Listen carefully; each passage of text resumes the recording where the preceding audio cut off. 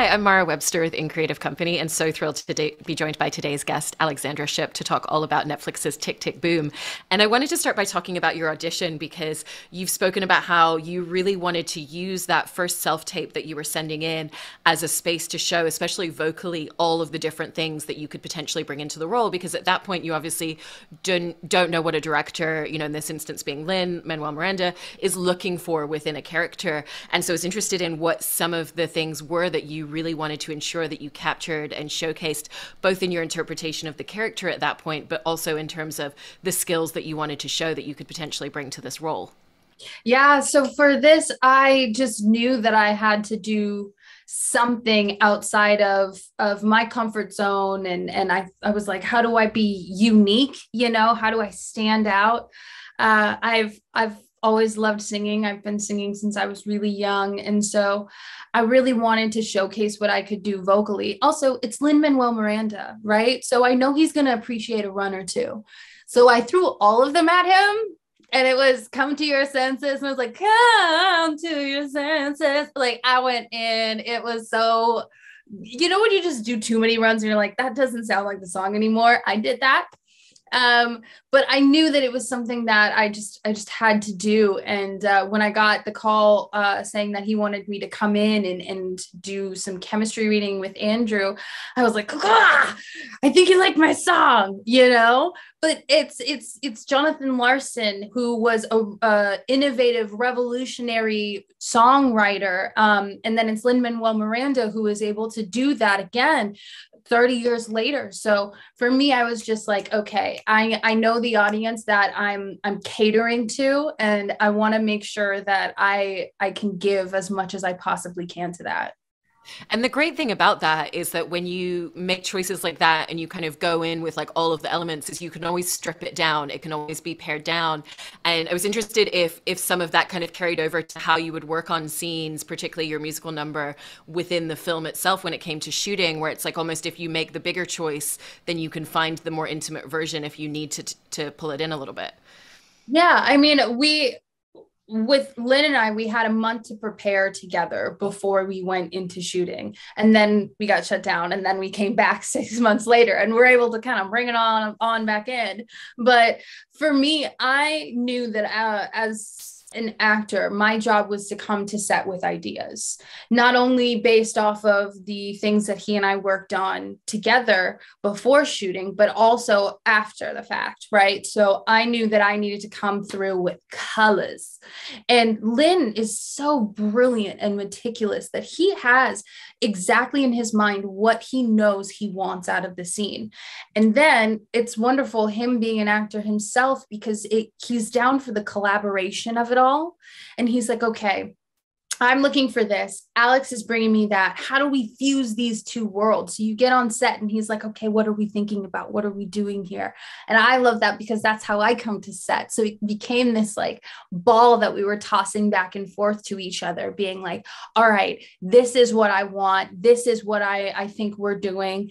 And for me to be like, okay, I've come to you with happy, sad, excited, horny, hungry, like all of the things, the human emotions that we feel, and then able to apply to wherever we're at in our day, whether that's fighting with your lover, whether that's celebrating your lover, whether that's just hanging out with your friends. What is that energy that you bring?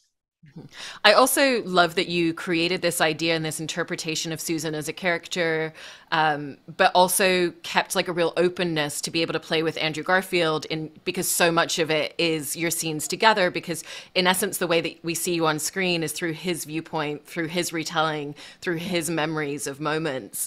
And so was interested in some of the moments that you really found within Susan through that openness and that playfulness that you and Andrew developed together.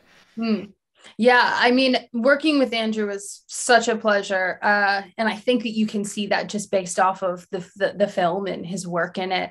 But it was pretty initial right away. I had my chemistry test with him. And from the minute Lynn called action, it was our scene where we were fighting. It was therapy. And we're just right away screaming and crying at each other. And like, it like, I felt like I was breaking up with the love of my life. And after we had finished it and I was leaving, after we had finished it, Andrew and I are just like red and snotty and teary. And then we look over and Lynn's like, that was good, and we were just like, okay, he liked it, like in my mind. And I was like, I think I did something in there. And then I was like, I went home and I was like, I feel like I just broke up with someone. Like it felt real. And Andrew did that a lot when we were working together, which is one, the sign of a great actor, but two, just the sign of really good chemistry, was that we both were on that wavelength together where it all just felt so real and it felt like it was supposed to feel. Yeah. And when it came to shooting that same scene in the film, I wanted to talk about what you've been mentioning about essentially doing the work emotionally to get into that headspace before you even got to set. So it's kind of getting yourself into that headspace. Like, he hasn't been taking my phone calls. He's not having this conversation that we need to have. I can't make my decision until you tell me what you're doing. And was interested if that's something that you do for certain types of scenes or frequently, or if it was kind of what the genesis was of knowing that you needed to get yourself into that certain psychological space before you even arrived on set to go into shooting it. Well, that's the beauty about acting and about what I do, is that you have to come to set prepared. That's not just knowing your lines. I think anyone can memorize lines, but it's coming to set knowing how you feel and what happened before the audience sees you in this moment. So I was like in my trailer pacing and I was like, he won't answer his phone. Like I like had the whole breakdown. I was like, I've been trying to call him all day and he's been ignoring me. I mean, and you know how you feel when you're about to go into a fight and you've kind of like had the whole conversation play over in your head a million times. So you're like hot about it, and it's consistently finding that. And there are moments where, I would build to both. Like I would build where I was coming in hot. And then I was like, okay, but what if I came in really insecure? And what if I came in being like, he doesn't love me? There's nothing for me here. Like, what if I came in being almost beside myself and begging him, and that's where those different choices come in. And I work those out with Lynn in rehearsal. And then I work them out even more so on my own free time in my trailer before I get to set. And then when I'm on set, I'm kind of like pacing in a corner and I'm like, okay, where am I at? Where am I at? And then they go, Alex, you ready? And they call action. And then I come into it with whatever energy I've been holding inside, whatever I decided for that scene. So it all comes down to, what are your choices and how are you going to execute in this scene in order to get what you want? Because in therapy, all she's asking is, what do I mean to you?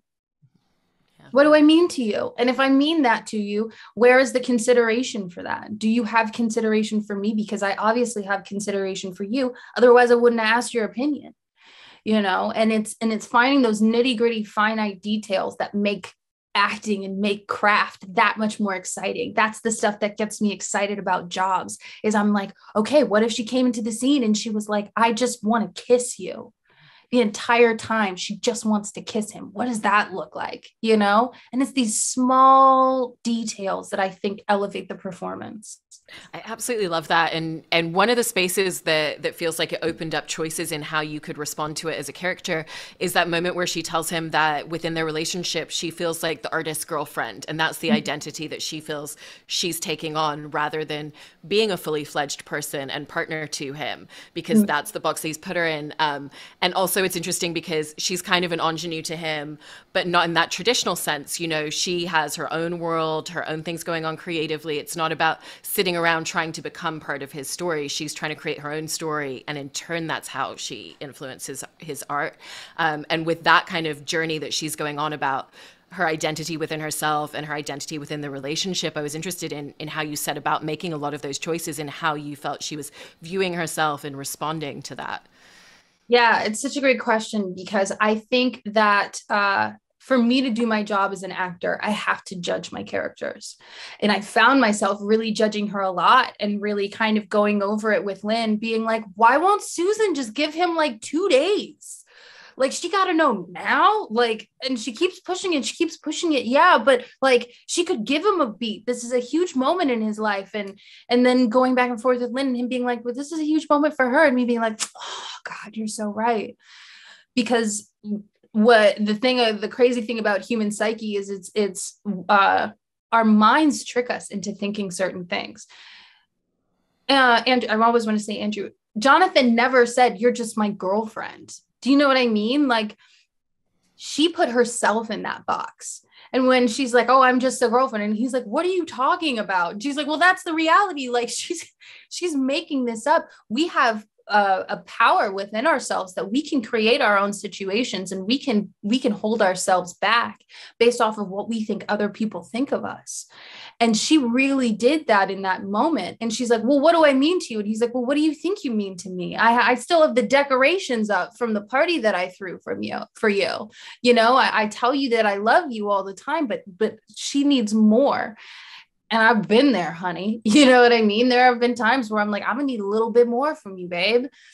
And she doesn't get it. And it's not that he can't give it to her. It's just that he can't do it right now. But in playing Susan, I got to play a woman who chose herself.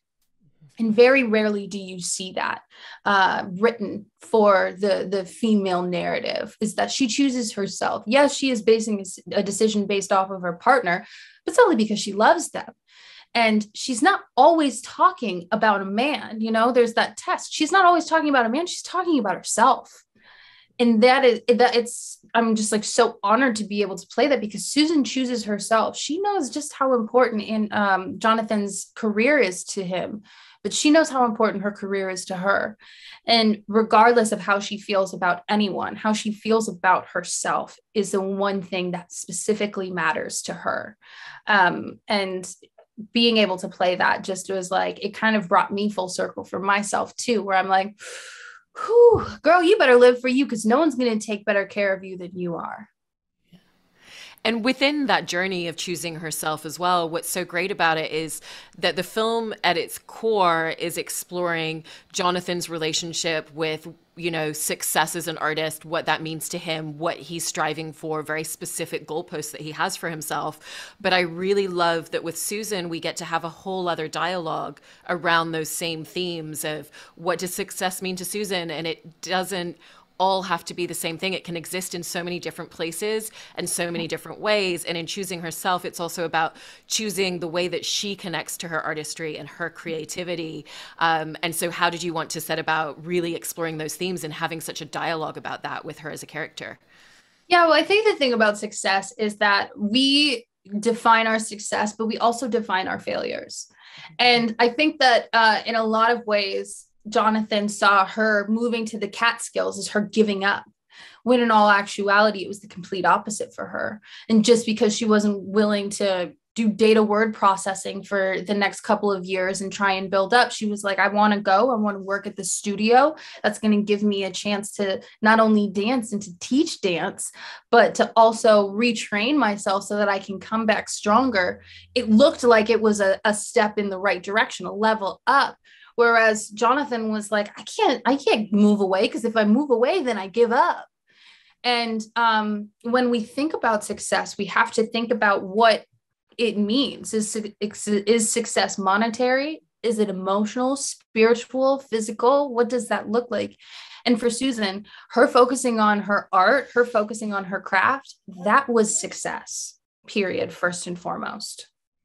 And with her craft as a dancer, how did you want to navigate her relationship with her physicality and with her body? Because she's gone through having an injury and not being able to perform at the level that she would have been before, and has had to really relearn and retrain elements of her, which I thought was also a really interesting aspect to explore about her relationship with herself creatively. And so how did you want to navigate that relationship that she has within herself as well? Well, one, I my older brother is a basketball player, but he's torn his ACL and his MCL twice. So I kind of had a front row seat of what it looked like, because dancers are athletes, of an athlete who was dealing with the mindset of, I'm not going to be able to perform the way that I have always been able to perform. There's going to be differences. There are going to be setbacks, and there's possibly going to be retirement. And that is a human psyche moment. That is something that really affects you. And I will not ever know what that feels like, because what I do isn't always physical. So I really wanted to dial into that. What does that look like emotionally? Then, not being an athlete and training for this job, I actually threw out my back. And she hit 30 and it was like, and I had to kind of figure out what I was doing. And I had a very similar injury to Susan, where I had a bit of a limp, and I was like, okay, universe, making me method right now. All right, I'm going to find a way to use it. And it also was on the same leg that Lynn and I had chosen, and all of this. So I feel like everything was coming together cosmically to kind of help move and navigate my performance. So I was able to use that. And so there were moments where I would feel a little in pain, and I would be like, oh my gosh, this is dialing me in that much more with Susan.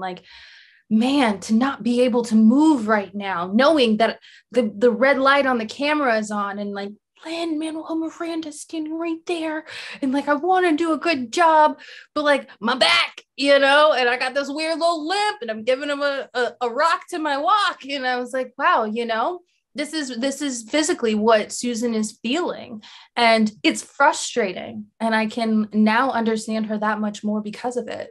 Yeah. And when it comes to her movement within your dance performance, you ended up filming your main dance point at the film in November, but actually started training and choreographing right in January, because obviously you mentioned before the extended time of the shutdown as well. Yeah. And when you had all that time to be training for that specific scene, because it is such a moment, what are some of the things that you found within her movement as a character, where it wasn't just about the choreography of the scene itself, but it was about an expression of her as a character for you? Well, I initially started training for this on my own in November and December of 2019. So when I got the job, I knew that I had rehearsal starting in January, and I'm not a dancer. I'm not a trained dancer. So I started with a coach, and I just learned all the fundamentals and the basics. But what I was also really looking for was not all right, I need to be able to pick up choreography and actually do it, and not take 20 hours for me to learn 6 steps. But it also was, how does a dancer hold herself? How does she walk? How does she move about space? How does she sit? How does she stand? I really love the idea of the physicality of the non-movement moments for her. She's not dancing all the time, so who is she outside of that? She's not hunched over like me. If my mother was here, she'd tell me to sit up. So I was like, who is Susan in my physical body? And so I really tried to find that. And I was like, okay, I've got the emotions that go into it, but what is the physicality that goes into it outside of her being on a stage? And that's what meant so much to me. It was training and getting to that, so that when I got to New York, I was able to focus on the choreography and not the body necessarily in the same way, if that makes sense. It really does. And off the back of that, I wanted to talk a little bit about the physical blocking of scenes overall, because one of the things with the shutdown is it really inhibits the ability to do that. You were mentioning how if you were blocking out a scene, you couldn't be like, oh, maybe I'm going to touch this table or put this item down, because then someone has to come in and disinfect it. And so how did you kind of almost find a different way of evolving the way that you would come up with the physical blocking for your character within scenes when you couldn't actually do it, but you just had to do it psychologically before the take? It was a lot of it was counting steps. If I knew that Susan was going to pick up a cup, I was like, all right, that's my cup. No one touch my cup. It's my cup. If I pick it up, I'll put it back. Don't worry about my cup. It's my cup, But also it was understanding when Lynn would be like, this is what we're doing. And why do you think it is? Okay. And then we come up with the why we're all doing what we're doing. And then it was like, okay, then we're about to call action. I'm thinking, okay, Susan's really pissed right now. My frame is about, 4 feet wide, four feet high. So this is my little box in which I can move. Okay. And if I need to touch something, okay. If I'm going to throw my purse, if I'm going to do this, if I'm going to do that. And it was all psychological of like, it felt like a dance step, 1, 2, 3, 4, 5, 6, and like trying to find that flow and that flux to it. But also there would be times where I was like, Lynn, I got to touch this set. And he would be like, yeah, you do. You really do. Or like, Lynn, I'm singing right now. I got to actually sing. I can't mouth the words. I don't want to just, I was like, that's not enough. You need to see the veins popping. You need to see the spit coming out of my mouth. You need to feel it. And he was like, you're right. I really do. So everyone's got to like quadruple PPE right now. And let's figure it out that way. All of these moments, it's not just like me in my mind, but also me communicating what I need to my director and him being like, all right, we're going to figure out how to make that happen, because it's about the performance. Because if that's not there, then like, the movie can be as beautiful as it possibly can. It's just, if I'm not working, I'm not working. And there was no way I was going to be the squeaky wheel on Lynn's first movie. No, give me the grease. And I love that you're bringing up some of the process there for musical number when you sing Come to Your Senses, because it's so beautifully filmed and so emotive as a point within the movie for Susan as a character. And so was just very interested in what that journey looked like, particularly in the way that Lynn chose to film it, and even the camera work where he really has kind of like a lot of like crane work moving around you and just kind of almost kind of gliding around Susan as we're just stepping into her bubble. Yeah. Lynn is such a visionary, right? He knew the exact way that he wanted to film everything before we even got into rehearsals in January. And he is an adaptable brilliance to him that I think is just something that's been really unmatched in my career. But the way that he was shooting it, I was hyper aware of the movements of the camera, because one, social distance. So it was a lot of the dance was me and this crane and this crane op. And then a good amount of the dance was someone who was like in full mask, goggles, face shield, smock, gloves, and then a steady cam strapped to him. So I really felt for our sweet camera op. But it was finding that dance and making it so, I mean, there are always moments where you're like looking in the camera and then you're like, crap, I looked in the camera. But there's also moments of like real sweet spots where you can find that. And I was lucky enough to be able to have Andrew sitting on set too. So I was just like, all right, sing to Andrew, tell Andrew how much you love him. Hey, John, love me, come to your senses. What do you think about me? Do you love me as much as I love you? Because I do that with my lines when I'm acting. I'll have a line that says one thing, and I'll be like, but what am I actually saying with this line? What is it truly? You want some sugar, or do you want me to make it for you? Is what I'm really saying. So for this, it was like, come to your senses. Look at me. Do you love me? What do I mean to you? And I was singing based off of what I was actually saying, not necessarily what I'm singing, because what we say to people and how we feel differentiate a lot of the time. So it's like, how am I going about this? Am I really asking him, or am I asking him in a roundabout way? But what I really mean is like, tell me to stay, And the love language between these two characters is a really beautiful thing, because even when they're arguing and they're fighting with one another, it's still from a place of love. It's never that doesn't exist. It's just that they're in different spaces at different times, and it's just not quite coming together in the right way. Right. And was it important to you that be an element of the conversation and the dialogue that they're having, even when things aren't in a good space, that it always comes from a place of love and affection for one another? For sure. This is one of the main things that Lynn, Andrew, and myself worked on in January when we were rehearsing, was we got to find that love language. And though I think we naturally had it in the beginning, it was really fine tuning that and really honing that. And where is it? Where is that love? We need to be able to see that affection, so that when they break up, it's not just detrimental for them, but for the audience. We need the audience to know how much they loved each other, so that they understand how sad they are to lose each other. and really finding beats and moments in which we can get that across. Her kissing him kissing her hand, you know, the way that they speak to each other, the way that they look at each other, all of these things were so important to kind of continue that narrative. And when you look at love language, you see it in relationships, not only when they're complimenting each other, but also when they're fighting with each other. And there's a real love there where it's just like, I just love you. It's like, yeah, I love you too, but do you love me as much? And it's like, you know, whenever you're fighting with someone, you want to make sure that they still know how you feel about them. And so we really tried to dial that in. That was of utmost importance to the three of us. And you've described how working on this film was really, of all your projects, the one that physically, emotionally, and psychologically just stretched and challenged you, you know, unlike anything else that you've ever worked on before. And what were those spaces that you felt like you almost discovered things about yourself or found yourself pushing yourself into spaces that you hadn't explored before as an artist?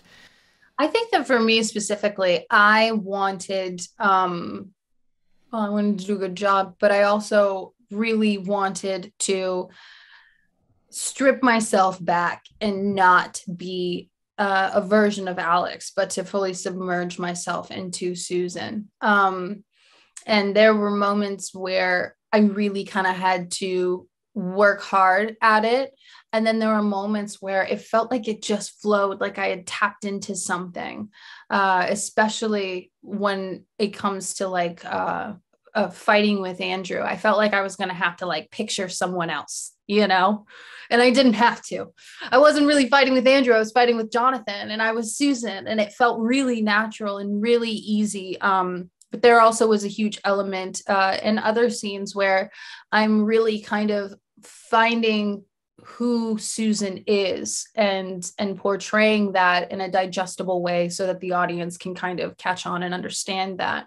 And I also had to really challenge myself physically. And like I said, like I ended up throwing out my back at one point. And that was because I was like so determined to represent this group of people, AKA dancers, in as authentic of a way as I possibly could. Proud to say I did my own stunts. But at the same time, like it was really nerve-wracking for me. I wanted to be able to do a good job. I had to do a good job, not just for Lynn and Jonathan, but also for myself. And I really peeled back those layers, and I really tried to like cut my face and shave my head and like expose veins for this, because Susan's a woman that I think a lot of women can relate to. Well, I think everything that you did and put into this role really comes across in the performance. It's really phenomenal. Thank Congratulations on you. all of the success with the film. And thank you so much, Alexandra. Thank you.